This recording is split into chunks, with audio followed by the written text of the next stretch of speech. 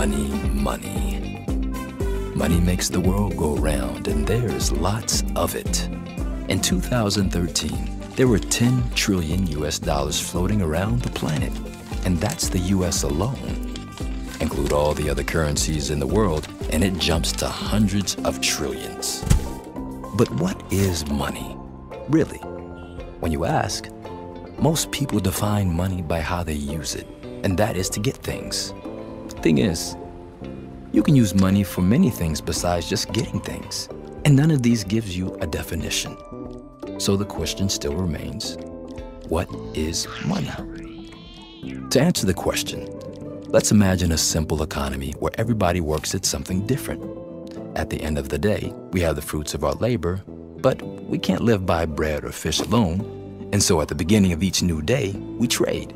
This is economic exchange, and it's critical for quality of life, even survival. But be careful here. It looks like products are being exchanged, but what's really being exchanged is labor time. If an artisan works 8 hours to make bowls, a fisher has to give back 8 hours of labor to make it fair. If the fisher catches 10 fish in 8 hours, he gives the artisan 10 fish. But it's not really the fish that's being exchanged, it's labor. If a baker was the one who was buying, the artisan would get 8 hours worth of bread instead of fish. 8 hours of the artisan's labor equals 8 hours of the fisher's time, or the baker's time. Exchanging labor in the form of products is called barter, and it's great, but very limiting. For it to work, each participant in the exchange has to want what the other offers. Otherwise, the market grinds to a stop. But enter money.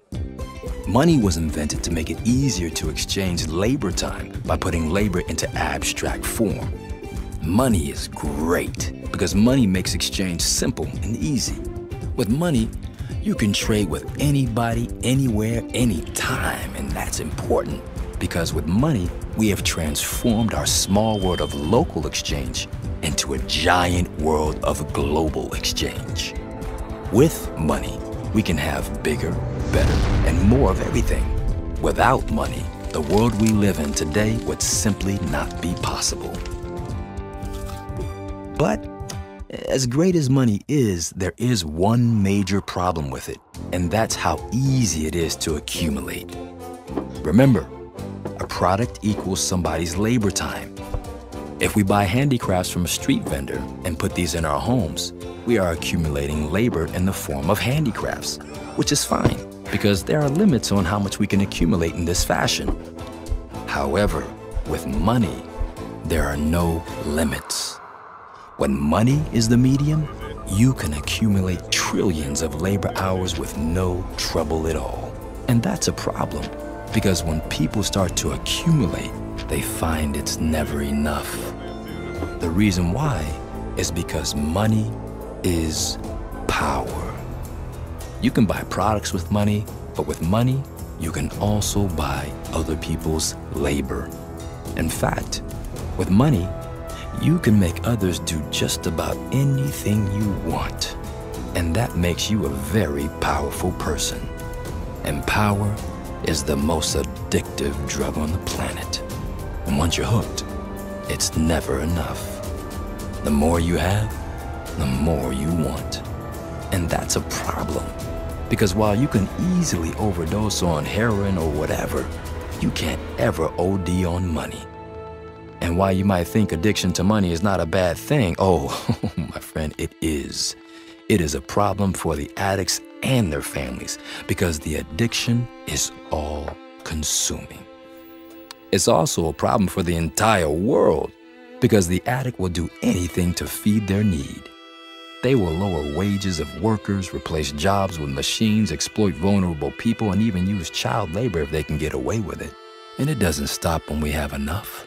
If we don't want to buy, they will manipulate us into wanting more. They won't care if their practices and products make us sick, and they won't think twice about the environmental costs because the addiction overrides it all. And while you think it would all stop when there was no more money left, it doesn't. In order to keep the system going, they lend us money just so they can take it away. But that just makes it worse, because instead of ending up with nothing, we end up with less than nothing. We end up with debt. And the debt accumulates until eventually it's so bad that nobody is willing to lend at all. And when that happens, the world as we know it ends. With no money, there's no exchange. With no exchange, the economy collapses. With no economy, it all goes to pieces. It's happened before, and it will happen again. It's really just a matter of time. Even as we speak, the 62 richest people on the planet have more money than 3 billion people combined. And it's getting worse fast. It simply can't go on for much longer. Now, I know the picture I've painted isn't pretty, but there are those who see it coming. It's clear from the growing violence of world events and the growing chaos of global weather that we're reaching the final stage.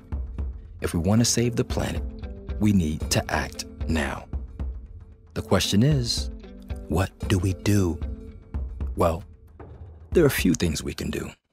First, we must educate. If we're going to solve global problems, everybody needs to know the truth. Of course, some people aren't gonna like this. Some might prefer us to remain confused and distracted, but we can't let that stop us. We must all take a part and educate. The second thing we can consider is a global debt jubilee. A debt jubilee is when debt is simply written off the books. I know it sounds outrageous, but more and more people are discussing the possibility.